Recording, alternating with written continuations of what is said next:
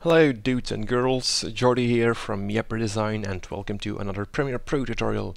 I had lots of requests of people asking me how to make a tutorial on something they saw in a video, and what they are actually looking for is how to keyframe or animate your videos.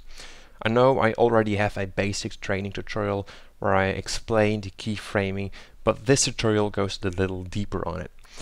So welcome to the advanced keyframing tutorial, one of the most important things in professional video editing for basic users. Okay, so I've got a title right here. I'm gonna drag it to my timeline. I assume you already know how to create a title. If not, check out my website, which is yepperdesign.com, and click on the basic training. Okay, so you click on it, you go to the Effect Control tab, you open up the motion, and here we can keyframe. This here is your timeline. Okay, if you see, if I move this, it will also move in here. So I go to the beginning of my of the timeline, and I'm gonna make a keyframe for, let's say, the scale. So this little button here will toggle the animation.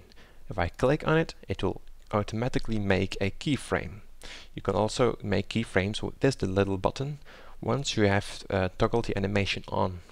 If I click on it, it will now remove the keyframe. Okay, if there's no keyframe, it will add a keyframe. This keyframe contains this value, which is 100. So if I go forward in time, let's say around here, and I will change the value, let's say to 150. Okay, the scale is now 150, so the yepperdesign.com is bigger. It will automatically make a keyframe. Okay, I can remove the keyframe and make another keyframe. It's back to 100 now. Now if I go stand on this keyframe, which is 100, I can change the value of it. If you stand on it, the keyframe will be highlighted, as you see in here. If I don't stand on it, you see, like that, I'm not standing on it, the keyframe isn't highlighted. Okay, so if I want this keyframe, I go on it, so I see the keyframe which is highlighted, and now I can change the value of that keyframe.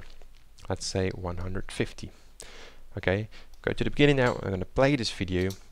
It will zoom in, and that's because this keyframe has a value of 100, and this one has a value of 150. And between that, you see, it will rise to 150. Okay, now I want this to be still for a moment.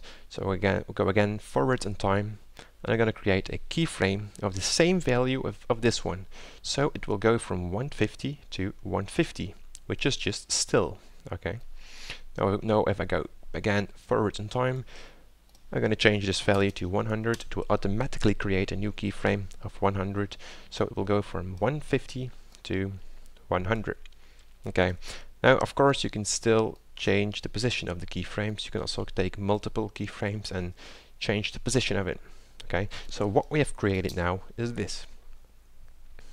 And now you can basically do everything in Premiere Pro. I mean, you can animate everything in Premiere Pro, because not only scale but also the rotation and other and the position can be keyframed in the motion tab. But not only the motion, also the opticity, the time remapping, and so on. And if you're looking for an effect, a plugin, okay, it doesn't matter which effect you choose. Just for example, I'm gonna choose a Gaussian blur. Okay, doesn't matter which one. I'm gonna drag it onto my clip. Okay, it appears here in my effect control. I'm gonna open it up, and you can see you can also keyframe here the effect. So you can change the blurriness. Now let's say I want a blurriness. In the beginning, it has to be 0. I'm gonna scale it up. Let's say right here, the blurriness has to be around 10. There we go. I go again forward in time to the end, and here the blurriness has to be again 0. So we'll be going from 0 to 10, from 10 to 0. If we're gonna play it now, you see we got this. And as I said before, you can do this with everything at the same time. Okay, and you don't need to line up here. You see, of course, it's beautiful sometimes if you line up your keyframes, but you can also say this keyframe has to be around here. Okay, each position is unique. Now something else. This is not going very smoothly. You see, it will zoom in, bang, it stopped, and bang, it will go back. So what you can do is, if you click on this keyframe, you right click on it and you change it to ease in or ease out. In this case, we're gonna ease out, okay? And you see the keyframe will change a little bit, okay? If we're gonna play it now, it will smoothly stop. You see? And the same thing you can do with this one. We can ease it in, okay? So it will ease in. Okay, so this is not a linear variable. This will not change linear. Okay, this will ease in. Okay. I hope you learned something out of this tutorial right now. So this is basically what you can do with the keyframe. Oh yeah, one more thing. Someone asked me how to make something he saw in a video. So let me just show you. This here is just a normal picture of the basic training. If I click on it, I go to motion. I'm gonna scale it down.